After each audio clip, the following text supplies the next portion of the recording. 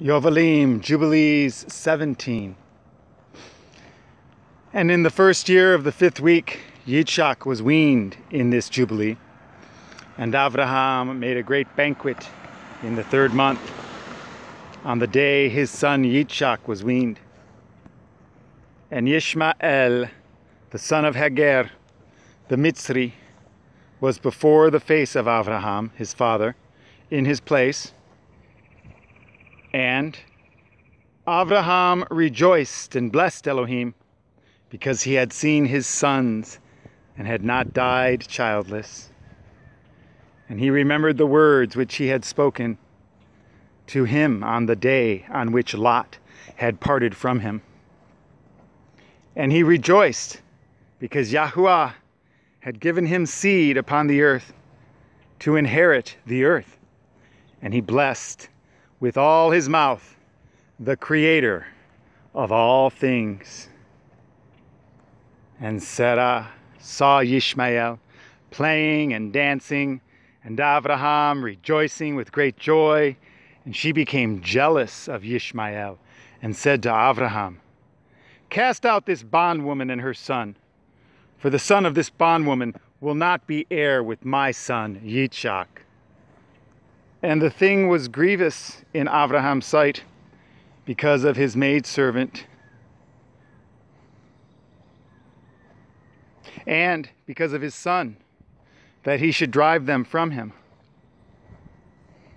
And Elohim said to Avraham, "Let it not be grievous in your sight, rather grievous in your sight, because of the child and because of the bondwoman.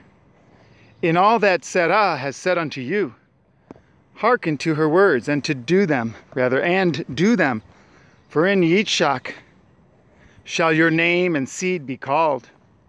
But as for the son of this bondwoman, I will make him a great nation, because he is of your seed." And Avraham rose up early in the morning and took bread and a bottle of water and placed them on the shoulders of Hagar and the child, and sent her away. And she departed and wandered in the wilderness of Be'er Shiva, and the water in the bottle was spent. And the child thirsted and was not able to go on, and fell down. And his mother took him and cast him under an olive tree, and went and sat her down over against him at the distance of a bow shot. For she said, "Let me not see the death of my child." And as she sat, she wept. And an angel of Elohim, one of the holy ones, said unto her, "Why weep you, Hagar? Arise, take the child and hold him in your hand, for Elohim has heard your voice and has seen the child." And she opened her eyes, and she saw a well of water. And she went and filled her bottle with water, and she gave her child to drink. And she arose and went towards the wilderness of Paran. And the child grew and became an archer, and Elohim was with him. And his mother took him a woman from among the daughters of the Mitzrayim, and she bore him a son, and he called his name Nebayot, for she said, "Yahuwah was nigh to me when I called upon him."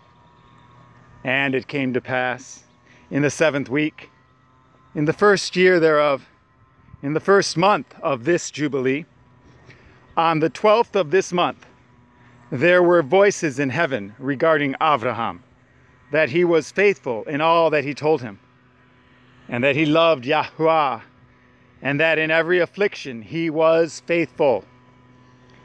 And the prince Mastamah came and said before Elohim, "Behold, Avraham loves Yitzchak his son, and he delights in him above all things else. Bid him to offer him as a burnt offering on the altar, and you will see if he will do this command." And you will know if he is faithful in everything wherein you do try him. And Yahuwah knew that Abraham was faithful in all his afflictions, for he had tried him through his country and with famine, and had tried him with the wealth of kings, and had tried him again through his woman, when she was torn from him, and with circumcision, and had tried him through Ishmael and Hagar, his maidservant, when he sent them away, and in everything wherein he had tried him, he was found faithful, and his soul was not impatient, rather impatient, and he was not slow to act, for he was faithful and a lover of Yahuwah.